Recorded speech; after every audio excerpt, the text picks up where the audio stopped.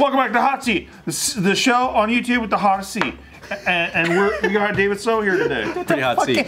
That's how we intro it. The fucking hot with a seat in the hot. We agreed that's how we intro it, Joe. We had a meeting. Pretty hot, hottest seat on YouTube. Yeah. Hey, welcome back to Hot Seat, the show with the hottest seat on YouTube. And we got David So. Because we asked them inflaming questions. That's what it is. Inflaming? Take it away. Yeah, it's not real. Wait, No. We first start off. Hey, in the hot seat. There we go. We first start off cold. Yeah, some cool questions. And then we kind of. Winter is coming. We boil it slowly. And then we fucking turn up the heat on you. So, David, first question: how much do you love your grandmother? Before or after she died? Before. Answer both. All right. But, did you love her more after she died? After the best. Here's another question. How did you get on YouTube? What was your first YouTube video? How did you start? First YouTube video ever was a mockumentary series of me making fun of my everyday life because I hated my life. And then, Really? What was that? Is it still online? It's still up there, and I did it with a cheap little Sony XD cam, and I did it with my best friend at the time. I was in college, and I was also working 2 part-time jobs. I stopped doing stand-up, so I switched over to doing YouTube because I used to watch this guy named Shane Dawson. And I saw his stuff, and I was like, dude, this guy, not funny. And so I decided to do my own thing. I thought I was going the other direction. I thought it was gonna be Misdirection. like, this inspires me. And I didn't know that he was doing comedy. That's the most Korean shit I've ever heard. Fuck that guy. I could do it better. And so I just saw this stuff, and I was like, oh, because I thought YouTube at the time was only a place where you needed like a special account to upload videos. Because I just watched it to like fix my car or do some other shit, or watch like Korean dramas and shit like that. And so I didn't know that you could create your own content. And so when I stopped doing stand-up, I switched over to making YouTube content where I would just do funny sketches, just for fun, just to see if I could do it. Then I went into these like random like late night rants where I would just start talking shit, and then the rest is history. What was the most popular rant that you did? The one with the white girl who said Asians are loud, which was true. Asians in the library. Yeah. In retrospect, big facts. You know what I mean? Very, very true. What's something that drives you crazy about yourself? I can't control my eating. Yeah, that would be up there. I can't control it. It's so fucking obnoxious. Yeah. I second that, dude. I remember I spent the whole weekend with you in Sacramento and just realizing that we were never hungry. This dude shows up to lunch today with more lunch for all of us. I never had a break. I felt like we ate breakfast and the breakfast was all the way up until dinner. And then my mom in the middle would be like, "You fat fuck," and then she brings more food.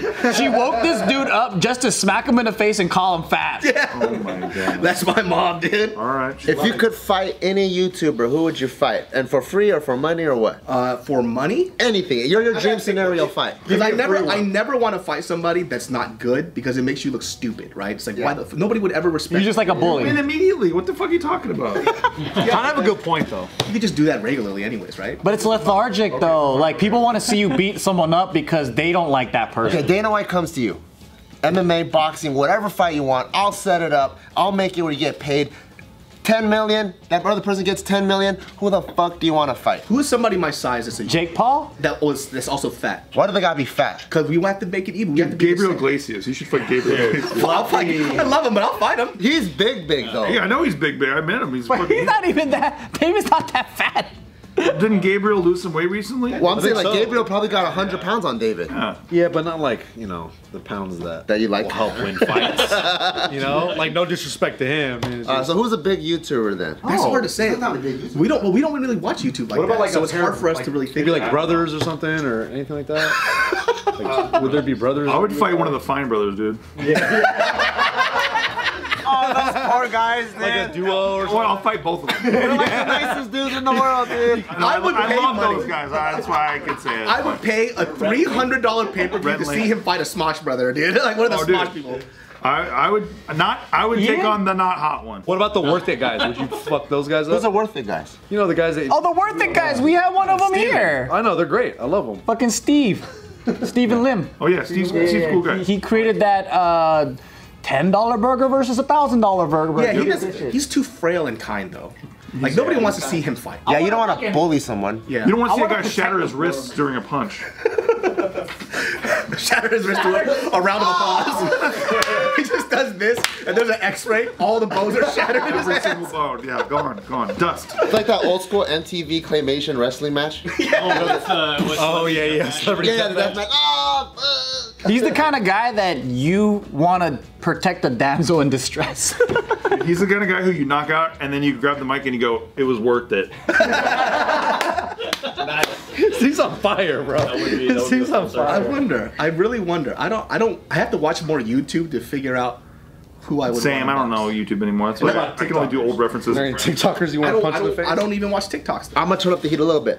Out of all the Asian American entertainers or movie, whatever celebrities, who do you think you could just, kind of flick off the table and you don't really care that they're part of the Oh, that's easy, dude. My favorite people ever. My best friends, the Fang Bros, dude. Dude, they challenge the Asian agenda Love it. every day. Remember, Steve. Yeah, please.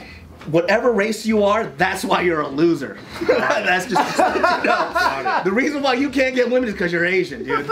And I'm trying to change that. Fuck, bro. No Asian men have ever got women before. That's sick, and yeah. the reason why? Kinda true, though. Because they're gooks. You flick both of them? Yeah. I said, you only need to flick one of them. Oh, both. You know what? I actually like those guys. They make me laugh super hard. Really? Why is fucking a white chick like the top of the castle or like the big final boss? I don't to know. These cats? Big final boss.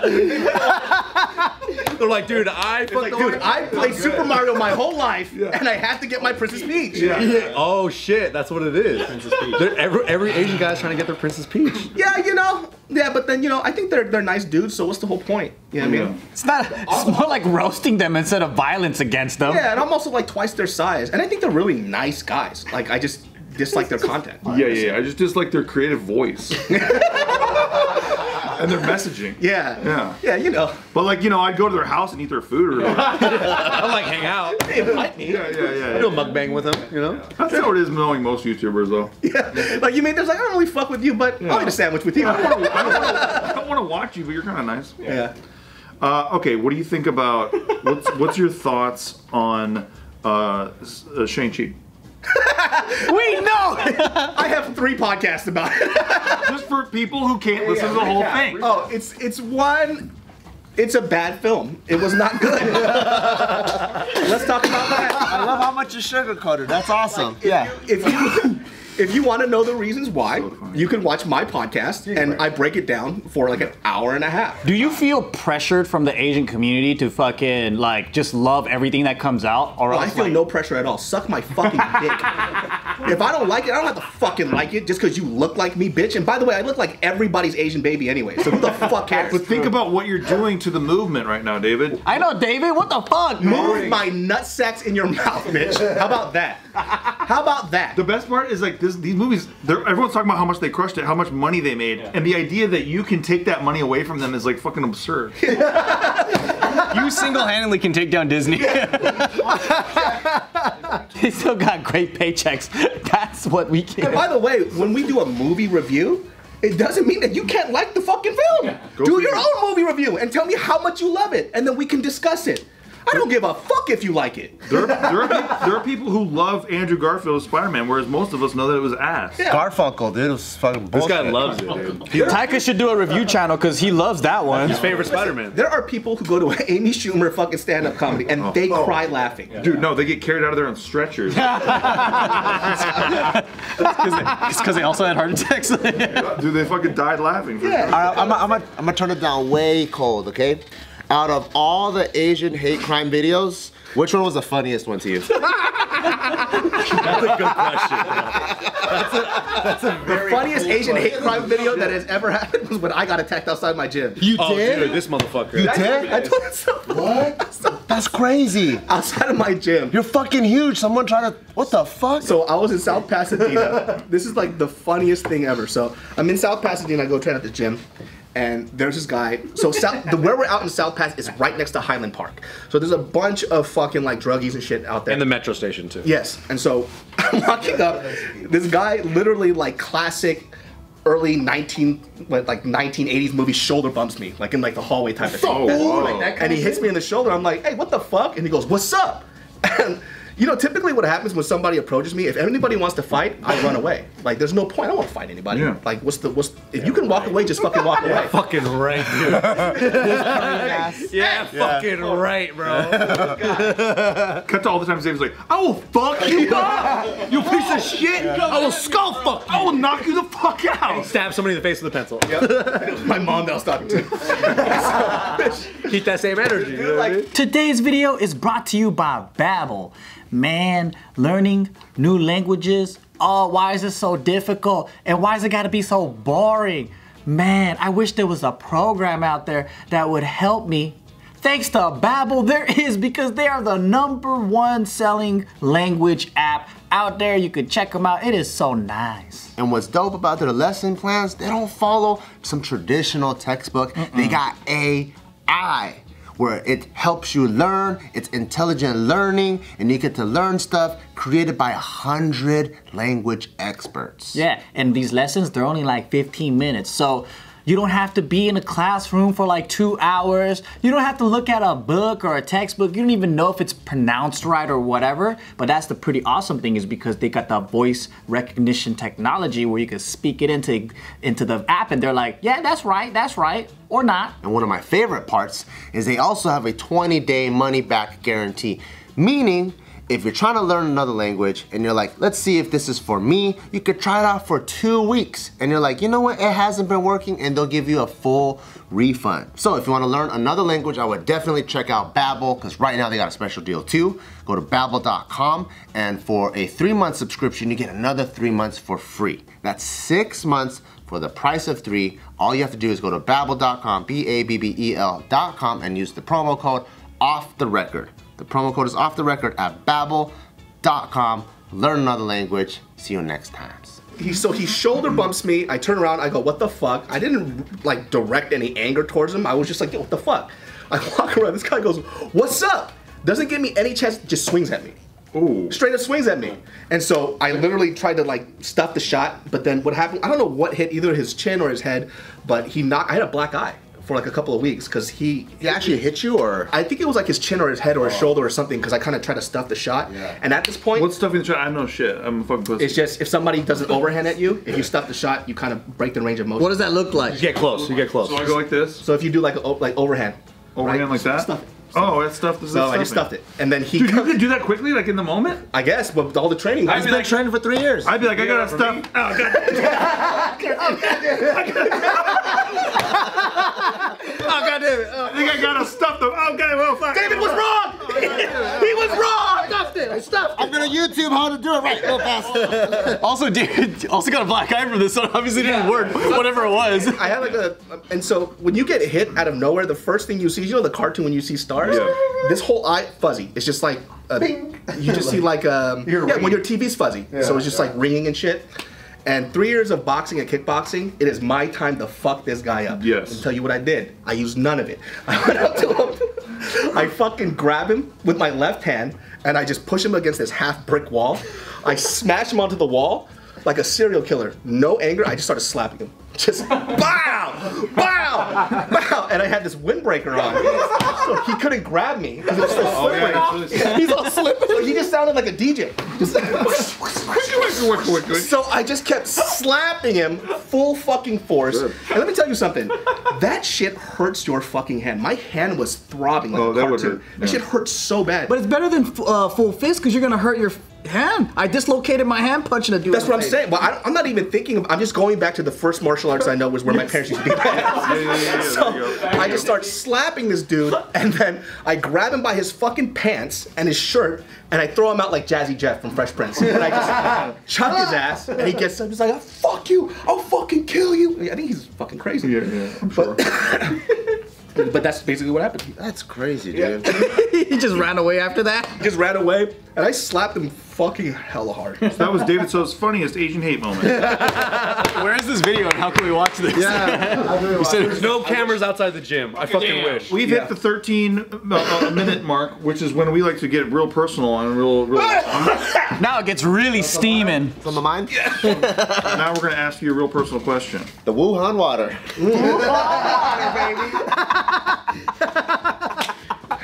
I should have known better. And that personal question is... What is, you're 30 something now. You've been for some time, right? What is one of your biggest regrets in your 20s? I wish I would have lost weight earlier. Do you think weight battling is like a huge deal in your life? I think I've always had like, there's a lot of things I wish I would have done earlier. Like for example, I wish I would have started like taking kickboxing and boxing a lot earlier, because then I probably would have taken it a lot further.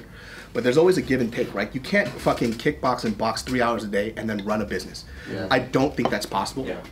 And so, not at the level that in a pro level. No, not at the level if you want to get better. There's a certain point that I realized that you can get up to here doing it casually, and the rest is time. Now it's just road work, it's grind, and I don't care enough about it to do that part for me to forego everything else. So I wish I would have done it when I had more time. But that's probably the only semi-regret I have, but I don't really. And then the weight thing that would have came hand in hand with it, right? Because athletics, all that. Because I fucked up my knees. Like my knees are all fucked up, my back's all fucked up, and that's just from me not working out and just not caring about my health. And that's like time you don't get back. You know, Mariel would have been happier too. You're one of the most athletic fat dudes that I know. Yeah, you are. That's a good compliment. Strange backhanded compliment. Where do you think that comes from? No, but I mean, like, I mean, you're not fat now, but when you were, like, when we go fucking play basketball for 7 hours straight, dude, I'm like, how is this fat dude keeping up with us? He's like drinking milk on the sidelines and shit. I just fucking take a little speed. I'm so surprised he's not fainting and we need to fucking put a donut in his mouth to wake him up and shit, you know? He's just going. Dude, we used to play basketball for like 5 hours straight. Somebody get him a donut! We're like, what? He needs to wake up. Nah, dude. What do you think it is, your relationship with food? Like, is it a comfort thing? It just tastes good. Good answer. It just tastes good. Like, me and David got the same approach on food, where if we're sad, we'll eat. If we're happy, we're gonna eat too. So you just, no matter what, it's just like a celebratory thing or it's a coping thing, whatever, but food's just so awesome. You know what happened? What really fucked me up is when I started making money. Because now my options just blew the fuck up. It's like, so budgeting and being broke made you less fat because you couldn't eat so much? It's also like the poverty mentality too. When I eat food and there's stuff that's expensive, even if I'm full, your boy gonna eat that me shit. too, me too. Because that right there was $36.42. Yep. You know, and I'm like, I'm gonna eat that. When I was younger, I couldn't eat that food, so I'm gonna fucking eat it. And if you leave that left over, guess what? I don't take leftovers, dude. I eat everything on the fucking table. Dude, I took leftover. Me and Nikki were standing at the bike the other night, the bicycle, and I was full already because this chick was playing poker the whole time. You don't take that. And I got like another meal to eat with her because it's her birthday and shit. And then they're like, do you want to take it with you? And I was like, yeah. And then I knew the whole time I wasn't gonna eat it. Yeah. I literally just walked it back in the room, put it in the fridge, and then I left without even getting it. You know, I just know I'm a piece of shit like that. I'll never do it. It's just hard. Like when you have, like for example, when I was in Vegas and I had like the whole food treatment, I didn't have to eat 8 skewers. But that was A5 Wagyu. Bro, you're gonna eat it. You didn't even pay for it. You got the whole thing for fucking sponsored. If I did pay for it, you would know how much that cost. If you had to pay for it, how much more would you have eaten, do you think? I would have ate way more. How much did it cost? How about that? I think the whole experience was $400. Jesus. Yeah, so it's per person, so $800 for 2 people. I don't even spend $400 when I get groceries. Yeah. For a month. Yeah, that's like, oh yeah. Well, you're not single, but you're. But you're also not buying caviar and shit. I mean, there was A5 Wagyu, there was a sturgeon caviar, there was gold flakes on stuff unnecessarily. You're not buying gold flakes from Albertsons. Yeah, why? Why do they do that? I don't know. It doesn't taste like anything. It's a presentation. It's a presentation thing. I don't want to eat gold though. I want to melt it and wear it. They'll have like gold flake corn dogs, which is so stupid. It's a fucking corn dog. I know. I want to chip off the flakes and then put it and keep it. You know, make a ring out of it or something. I just love food. Food is fucking fire, dude. And you have no like coping mechanism with food at all. Like stereotypically, they say that's. I don't. The way that I eat when I'm stressed is the way that I eat when I'm happy. Yeah. So you're just nonstop. I just want to try new things, and like for example, too, like just yesterday, I made a pumpkin pie for no fucking god reason. You didn't bring any? Damn. You're so weird like that. Dude, pumpkin pie is bomb. How did it come out? Oh, it came out great. It's like there's like a fun experiment thing too that I'm trying it out with. So, well, we got a bunch of free pumpkins from Trader Joe's just because it was free. See what I'm saying? There it is. Because they ordered too much sugar pumpkins and they couldn't sell them, so they had them in a cart for free. So a buddy of mine brought like 4 pumpkins over, and I was like, gotta make pumpkin pie. So I made pumpkin I pie. didn't know for the longest time that pumpkin pie was actually made out of pumpkins, like predominantly made out of pumpkins. It was made out of. I just didn't think it was even real because the way pumpkins smell, I'm like, this isn't gonna be Put this fucking nutmeg and cinnamon in that. All right, I'll end the video with this because we have a little bit of time left. Not that many people know that you actually have a brother.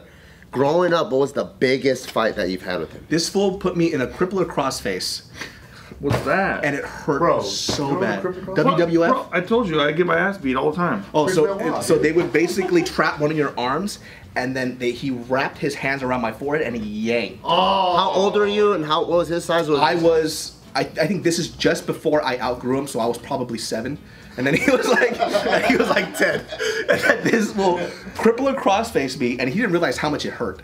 And I was screaming, so it's like a reverse can opener. So he just fucking starts snapping my spine back, and I was screaming, and he just didn't know how much it hurt. And then his friend did it to me after again. Because it was funny. Because it was funny to them. Did you end up like wailing on him or like stabbing This him? is when I was still really small. But in Korean culture too, you never wail on somebody who's older than you. There's like a mental block of them beating your ass when you're so young. You just can't put your hands on them. Yeah. Yeah. the fuck? I put my hands on him once, and then I never did it again. Did you feel so bad after? Oh, I felt terrible. Like you betrayed your people? I felt bad because his feelings were hurt. I see. Because his younger brother actually hit him. You know what I mean? Yeah. But then he had it fucking coming, that bitch. Like this dude. He didn't understand the concept at the time that I think I was getting older and I was, starting to have my own opinions and thoughts. So it wasn't that your thoughts were law. And even when I was a kid, I was just like, you could have your opinion, I could have my opinion. Two things can be true at once. Just do your own thing. And I still remember the argument, or not what it was about, but what we were arguing about was, he had an opinion about something, I had a different opinion. I said, hey, you just think what you think, I'll think what I think. And he goes, no, you're wrong. And I'm like, it's okay. Just do what you do and I'll do what I do. Just leave me alone. He goes, no, say that I'm right. And I'm like, you need to leave me. And by the way, I'm twice the size at this point. And then he comes up and slaps me upside my head. What the full fucking fuck? force. I do the same thing. I fucking pick him up and I slam him upside down on his head into the couch. I don't think that's the same thing, but I did the same thing. I put in his mouth.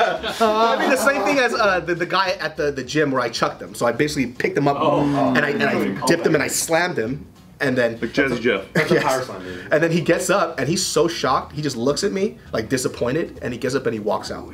And then my mom looks at me and she goes, you fucked up. And I looked at my mom, was like, he hit me. And she goes, yeah, but you don't hit your older brother. Oh, fuck off. So this is those moments when you're a kid where everything is so confusing. You don't know what the fuck is going on. Rules are bullshit. I don't understand what you mean. He hit me. Why can't I do something? Is like, my mom said this, you hurt his feelings. Like he literally slapped me upside my head. So I was just pissed. Is he the favorite? Like the... Oh, they loved him, dude. One time, let me just this quick story. We got into this one fight. This dude literally comes up and he loves slapping me upside my head. And He's such a gentle guy now. Doesn't seem aggressive at all. For real. And he's so quiet. Calmest man ever. some shit happened, but he slapped me upside my head. And it's like a Korean thing to do, is to slap people upside their head. It's like, I don't know why. But he does that shit, and I turn around, and I'm like, what the fuck? And I move my chair, like a rolly chair, and I push it back. I'm like, don't do that. And I guess he sprained his thumb in basketball earlier that morning, and I pushed it back. And then he socks me in my head.